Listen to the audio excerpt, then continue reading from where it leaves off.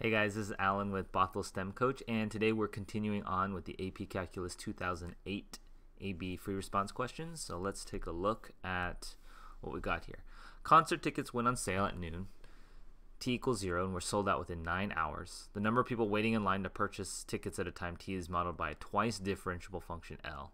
So L is the number of people waiting in line. Values of L at different times are shown above. Using the data in the table, estimate the rate at which the people were waiting in line was changing at T equals 5.5. Show the computations lead to your answer and indicate units of measures.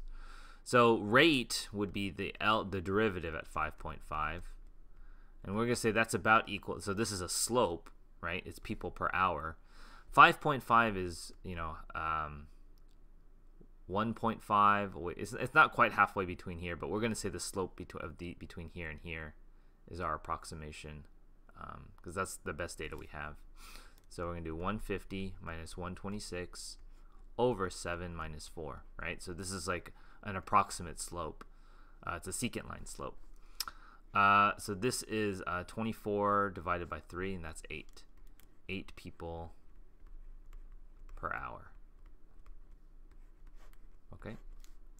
B, use the trapezoidal sum with the 3 subintervals to estimate the average number of people waiting in line during the first 4 hours the tickets were on sale. So the average value is given by, from 0 to 4, L of t dt over 4 minus 0, right? This is sort of the standard standard average value.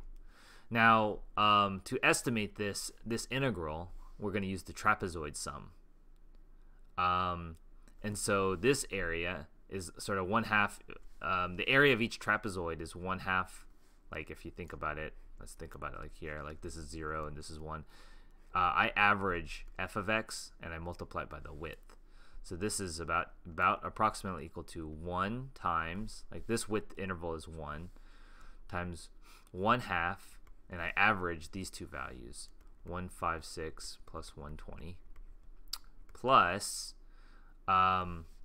this interval is only 2 times 1/2 of 176 plus 156. Plus, from 3 to 4, it's 1 times 1/2, 126 plus 156.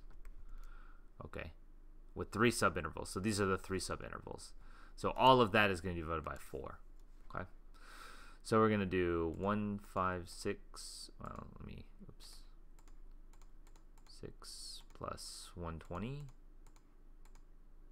divided by 2 plus 176 plus 156. 2 times 1 is just 1, so let's leave that alone. 126 plus 156 divided by 2.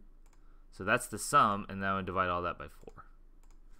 So this is equal to 152.75 people. So that's the average number of people. For 0 less than or equal to t less than or equal to 9, what is the fewest number of times in which the derivative must equal 0? And give a reason for your answer. Well,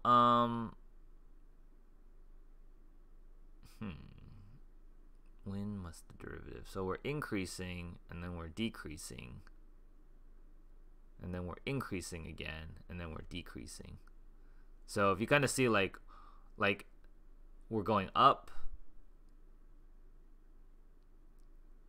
and up, and then we're coming back down. So somewhere here and here, or here and here, there has to be at least one derivative of 0, and that's, yeah. I don't know what's the justification. The answer is going to be like, this is going, like if I kind of plot this, it's going up to 176, then it's coming down to 126, then up to 150, then down to 80, then down to 0. So I have to have at least 1, 2, 3. Have at least three derivatives of 0. Right, under this, I could have more, but at least I have to have 3. And the reason I would give is by I guess if you calculated the slopes here, it goes from positive slope to negative slope to positive slope to negative slope. That means it has to gone through 0 at those. So if I compute the slopes, this is a positive slope.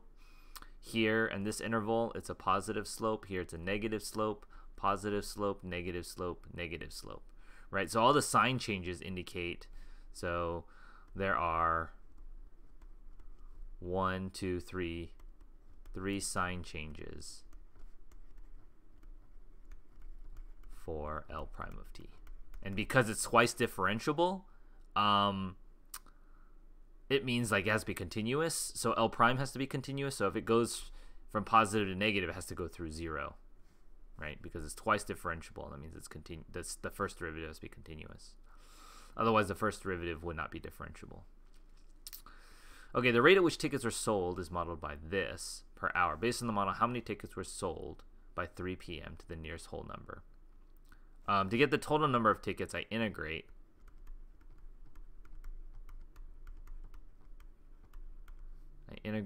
from 0 to 3.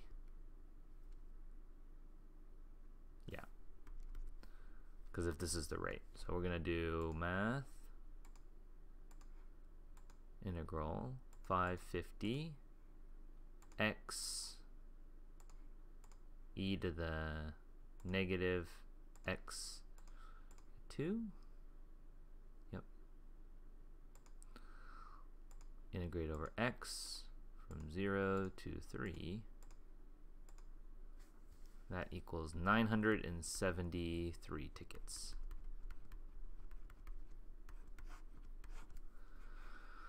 Okay, let's check our answers here. 8 people per hour for A, good. About 155.25 people. I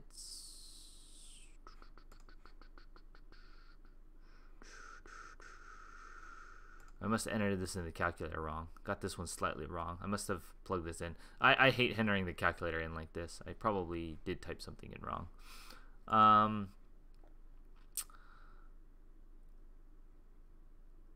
At least 3 values. Or continuity, is a maximum variable there. Oh, you could do continuity or mean value theorem. Yeah, that's fine. I did mean value theorem. Even though I didn't explicitly say it, I did mean value theorem because I said L prime was continuous. And because L prime is continuous, if it changes signs, then it has to go through 0. That's what mean value theorem, or intermediate value theorem.